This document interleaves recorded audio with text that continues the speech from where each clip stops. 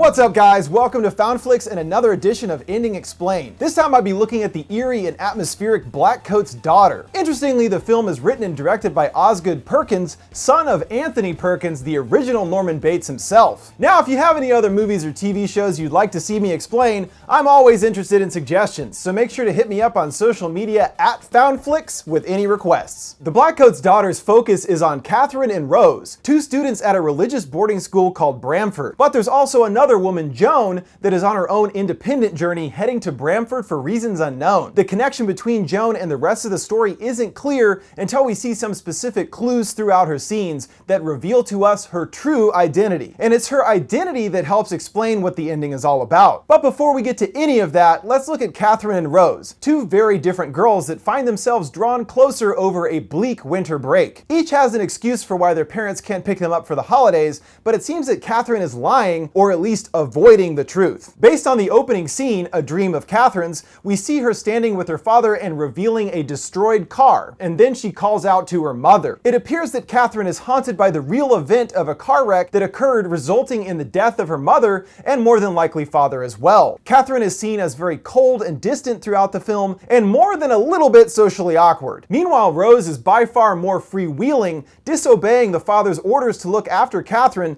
and instead hanging out with her baby daddy. However, there's a lot more going on at Bramford than teen drama, and it appears that there is a mysterious evil force suddenly unleashed upon the school. We get some history to the evil at the school when Rose tells Catherine about two sisters at the school who were found a few years ago in the basement worshiping Satan. We don't know the end result of the sisters worshiping, but I believe that it was their initial calling out to Satan that brought the evil force to the school in the first place. And it appears this same evil force has reappeared and is now attempting to influence Catherine to the dark side, taking advantage of her naivete and lonely nature. It all starts with a phone call which Catherine answers, but the story cuts away for now and we don't hear or see what happens. But later the movie cuts back to this period of time, showing us some of the same events we've already seen, but now from Catherine's perspective. When she answers the phone, Catherine thinks it might be her parents, but she is greeted by a distorted, garbled voice that says some pretty messed up stuff.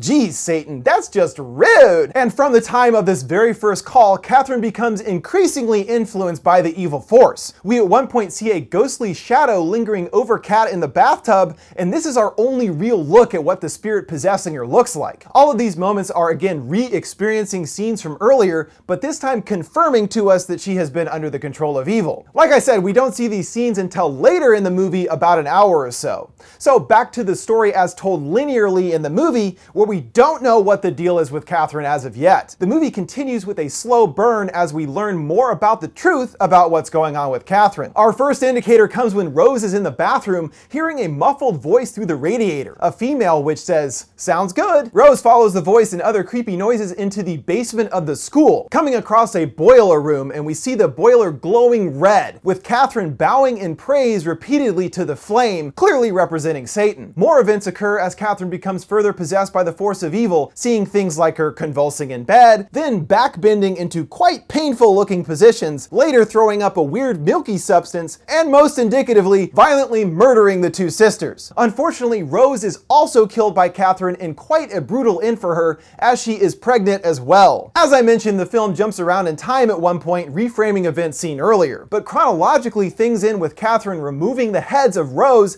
and the two sisters, bringing them into the furnace in tribute to Satan. Obviously, she's become completely consumed by Satan, but she believes that what she is doing is right, saying to the officer that discovers her that she is saving them. The officer shoots her in the shoulder and takes her down. Later, Catherine wakes up in a hospital to Father Gordon standing over her, who confronts the demon that possesses her via an exorcism. Father Gordon splashes holy water on Kat, telling the spirit to leave this place. Kat lifts into the air, hovering over the bed. Then we see the demon that had possessed her once again in a dark visage on the curtain, and it appears that Catherine did not want the demon to go out of her, asking it not to leave. But despite her plea, it disappears, gone from her for good. This isn't the end of Catherine's story, however. The movie cuts to the Joan storyline at various points throughout the movie, but these scenes aren't taking place at the same time as what we've seen with Catherine and Rose, and the entire Joan plot takes place 9 years after the events at the school. And the mysterious Joan isn't actually Joan at all, but is in fact Catherine, now played by Emma Roberts. It's maybe hard to make the physical connection between the two actresses, but there are other parts of the movie that confirm this connection. Joan/Catherine has flashes early on, and we quickly see the officer firing in the basement that was seen with Catherine, and we see Joan has a bullet wound scar in the same spot. And Joan is actually someone else's identity that Catherine took. She attacked someone with the name Joan, and we see their ID card with that name on it. So we definitely know she is not actually Joan. She's really Catherine, who has recently escaped from the mental hospital when we pick up with her story in the film. She's no doubt been housed there the past 9 years after Father Gordon excised the evil from her. Since we know Catherine/Joan didn't want to be without the demon inside her, that was her motivation for escaping the hospital. She's heading back to Bramford in an attempt to bring back the same spirit that possessed her. Ironically, the people that she happens to run into that offer a ride to the school are Rose's parents, and we see that Catherine can't help but laugh when Rose's father Bill shows her a picture of Rose. To Catherine, this must be more than a coincidence and feel like an important sign that she ran into the parents of the girl she killed. And of course, the parents taking her under their wing have no idea that Catherine killed Rose, but they specifically mention that their daughter had been beheaded, just as we saw Catherine do as well. Rose's parents return to the site each year in remembrance of their daughter,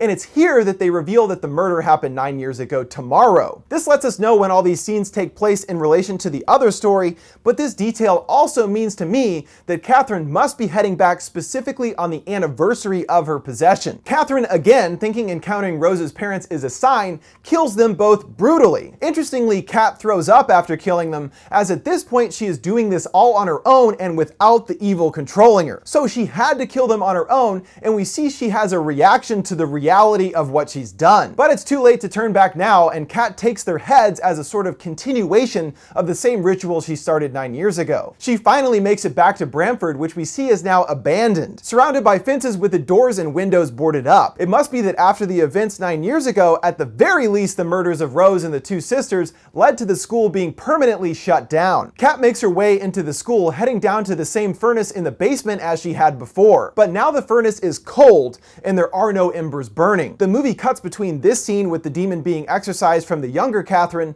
and this shows us the spirit leaving Catherine via the father's exorcism. So from this point in the past, the evil has indeed left this place for good, as indicated by the cold furnace. Catherine is devastated, as she only wanted the demon to be part of her again. She heads out into the empty streets outside of the school and cries, realizing that after everything she has done and been through, she is now completely alone. Much of Catherine's initial issues stem from the death of her parents and her inability to accept the reality of this tragic event. In the beginning, she is haunted by a dream featuring her parents and a charred car. It seems clear that Kat's parents are dead, as she later says so herself, but by then she is well under the evil's influence. But before this, she seems to believe that her parents are still alive and attempts to call her father at one point. Also, when Satan first calls, she thinks that it's possibly her parents contacting her. All of this points to Catherine not accepting the reality of her parents' deaths, unwilling to consider the idea that she is alone. It seems that her faith isn't helping her deal with things either, and it's not until evil reaches out to her that she finds something that makes her feel whole again. That's why when the spirit leaves her, she doesn't want it to go, as with it as a part of her, she finally felt some kind of comfort after the death of her parents. And after it is exorcised from her, she feels empty and lost,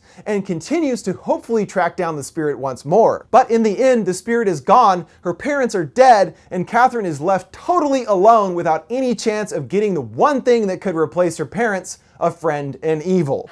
Could it be Satan? Alright guys, that'll do it for my ending explained for The Blackcoat's Daughter. What did you guys think about the movie and its ending? And if you have any other requests for movies or TV shows you want me to explain, let me know in the comments below. Make sure to like, subscribe, and follow for more ending explains and other horror videos. Thanks for watching FoundFlix. See you next time.